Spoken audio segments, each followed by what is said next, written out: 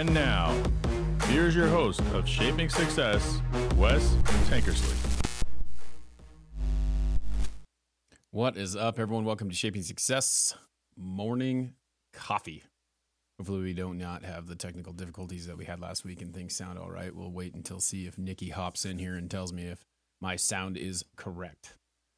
It gets kind of old every once in a while. We have those technical difficulties, but we just keep working through them. And I need to go through and adjust the sound anyway, but we'll get there. How's it sound, Nikki? Hopefully it sounds all right. Before we get started, Shaping Success is brought to you. Morning Coffee is brought to you by Castle Cooke. Good deal. It sounds good. Castle Cooke Mortgage, if you're looking to refinance or purchase a new home in the Boise, Idaho, or Oregon area, Idaho or Oregon, Sean Loveland is licensed in both Oregon and Idaho. Give him a call at 208-447-7205. Rates are going down. They were pretty high for a while, and it's made a difference where if you refinance, if you got that higher rate, 6 months, a year ago, you can get a little bit better rate later on. Michelle, good morning. If you guys haven't been here before, we do this every morning. I do a little bit of talk, and sometimes it gets repetitive and talking about some of the things that I'm going through in my life and how the tools and things that I am using to keep moving forward. Who am I? I'm just a guy who picked up a microphone about 4 years ago. It's funny. I just saw a post on Facebook and saw a post of what it was before. And if you don't know, a friend of mine and I started to try and do this podcast 4 years ago. This is year 5, like season 5. I call it, they're not really seasons. They're just years is what they are. So, but the first episode dropped about 4 years ago. This time when it took a lot of time for me to try and figure out how to do a podcast, which isn't that hard if you're wondering.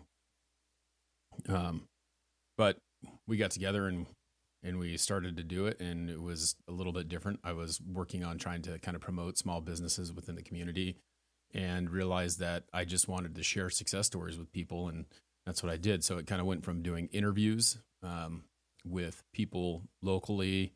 Had some pretty cool guests on. My first real big one was with Mark Simo, the creator of No Fear, Trust Me Vodka.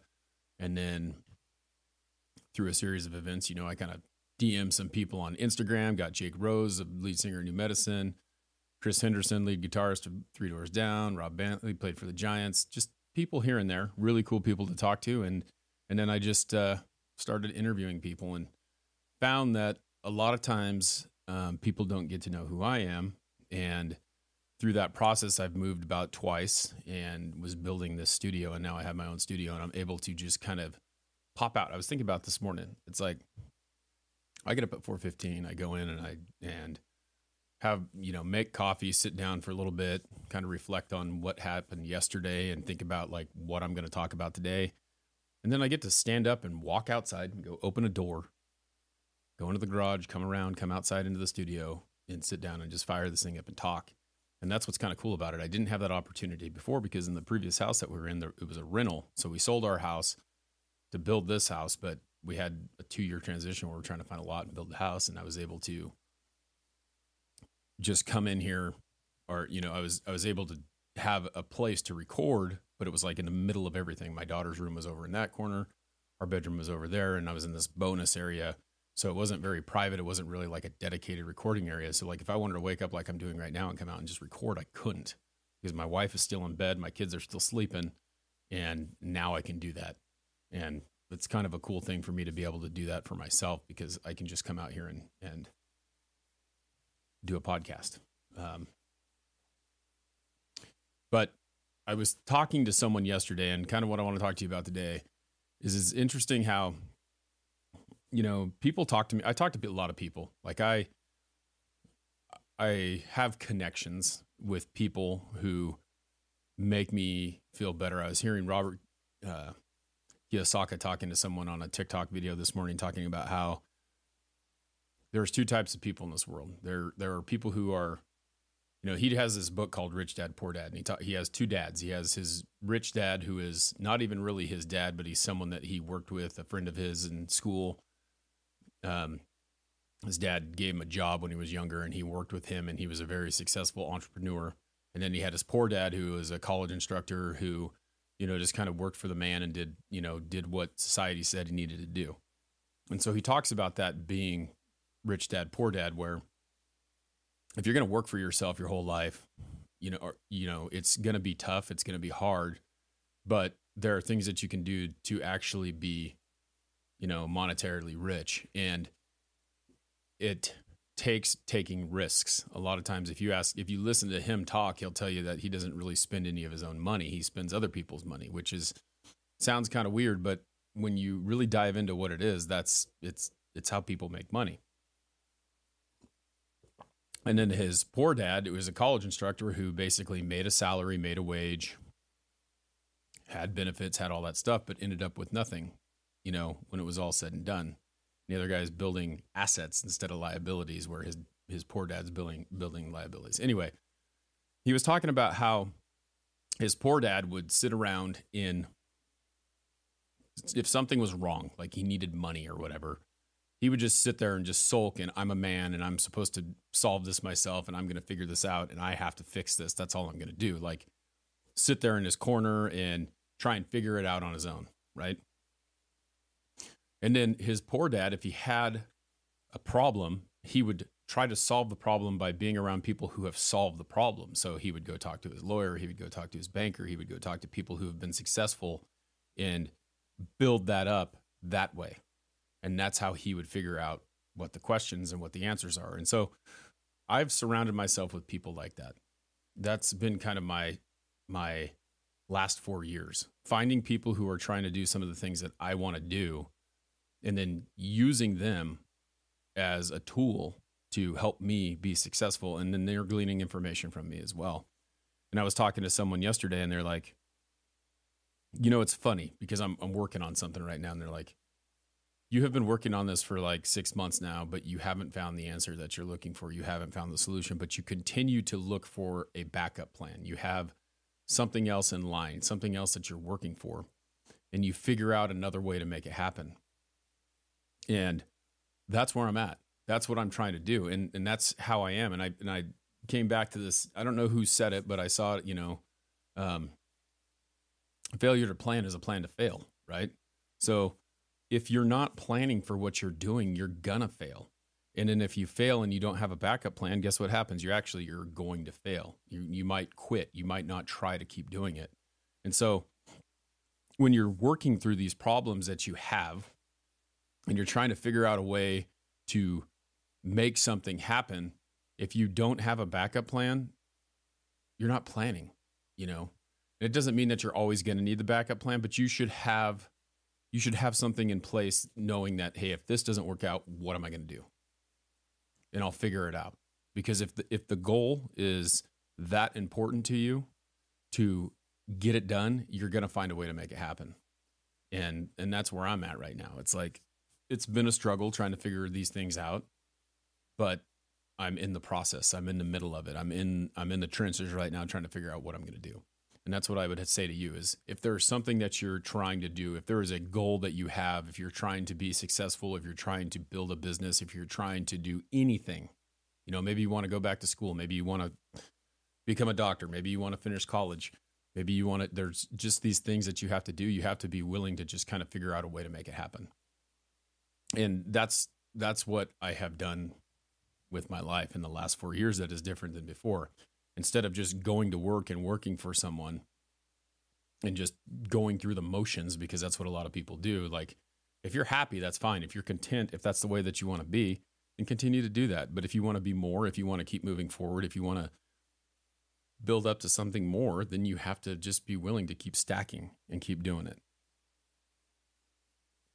It's crazy. It's crazy, my friend. So that's what I'm here to tell you. Like, we're going to sit here and we're going to act like this, for me, like this podcast, right? I mentioned, this is the 5th year that I have done this. I'm going on 5 years right now. Like, this is the start of the 5th year. We're 23, 24 episodes into it, which is different, right? Because my first focus was, well, I'm going to do a weekly show, right? I'm going to do a weekly interview. That was what it was. That was my focus. And if you go and you watch the previous things, you'd know that I didn't do a show every week because I couldn't find a guest every week. And then I got to the point, well, if I don't have a guest, it doesn't matter. It doesn't mean that I can't still do it. I'll just do it by myself and I'll talk about something like this. And then last year, I worked through it. And I'm like, I'm going to do more solo episodes because I want people to know more about who I am, what I'm doing, right? And then I realized that I have a lot to offer and I have more to say than, and people are listening, right? And it may not be a lot. Like someone posted the other day, it's like you get 45 downloads an episode in this Buzzsprout podcast group that I'm in. And they're like, but think about that. That is 45 people that you had in an audience that you wouldn't have had. It's just like TikTok. I've got 22.3K followers. And if 250 people are seeing my videos, that's 250 people who didn't see my videos before. So things are happening, and we always want instant gratification. Like we would love for something to go viral. I'd love for this episode to get, thousands of downloads. It's not going to happen, but that's what I would hope. That's what I would love to happen. But you have to break it down and go, you know what? I'm still reaching someone. There are still people who rely on me to be here every day. There are people who DM me when I don't do an episode, which is a struggle sometimes. It's a struggle to get up and do this every single morning sometimes when you don't feel great. I mean, for the last 2 weeks, I've been working. I've had something, I've been sick with some sort of sinus issue, which is finally going away, thank goodness, because last 2 nights I was able to sleep through the night, which when you miss sleep, it sucks. It's terrible. But people rely on you. And then it's not easy to go, I'm not going to do this, because now I'm thinking about all those other people who are waiting for me to be there. And then they'll DM me like, are you okay? Is everything all right? Did you not do it this morning? What's going on? And, there's times where I just don't feel like doing it, but that's okay. You can take a break. So it's crazy. It's crazy. But I appreciate each and every one of you. And I just want to encourage you that, like, if there's something that you really want to do, you're going to find a way. Don't quit. Find someone who has done it. Okay. Find someone who has been successful in what it is. And that's kind of where I've been. Like I've modeled my shows and the things that I say off of certain people because I really believe in what they're doing. I really believe in what they're saying. And I'll go to, like, when I first started podcasting, I would read books on it. I would talk to people who were doing it. I would go and listen to other podcasts and see what they're doing. My good friend Jay, that, we do One Drink Wednesday every Wednesday, and I talk to every single day. All we're talking about, well, we talk about life stuff too, but a lot of times, like, we're talking about, well, this is working. Why don't I try this? What else is there that we can do? And we're trying to work through it every single day. And I met him through podcasting, and that's it. And he's around a bunch of other people. We've made some really good connections. One Drink Wednesday, one of the things that was really, it's us sitting at a virtual bar, talking, just having a drink, because he lives in Arizona. I live in Idaho, and he's a good friend of mine. And I want to, it's nice to go over and sit down at a bar with Jay on Instagram. It's our virtual bar, and have a conversation and have a good time. And, it's fun to do that. Well, we've always wanted people from these liquor companies, like, say Whistle Pig or something like that, to send us bottles. And so we can talk about them on One Drink Wednesday. Hey, this is what we're drinking tonight, and this is what we're doing. And lo and behold, we've had a couple of distilleries say, hey, we might send you something, and this is what we're going to do. And when it shows up, it's great. It's exciting because we're going to do that and we're going to have that. So what's up, Gabby? Good to see you. Find those who are successful in your area and interested in pick their brain. Exactly. That's what it is. So that's the story today. Okay. That's what I suggest you do. If there is something that you want to do, find those people, surround yourself with them, and pick their brain about how they've done it. If they're successful, they've been there in some way. If they're not successful, what are some of the things that they've done? Because you got to take the good with the bad. There's going to be things that happen for good, and there are going to be things that happen for bad, and you have to learn how to deal with that. And like I said, a failure to plan is a plan to fail. Okay. So go out there today. That's the message. Find those people, make those connections. It's going to be a tough road sometimes, but it's really worth it in the end. Okay. So have an awesome day. We'll catch you tomorrow. Until next time, I challenge you to find the shape of your success.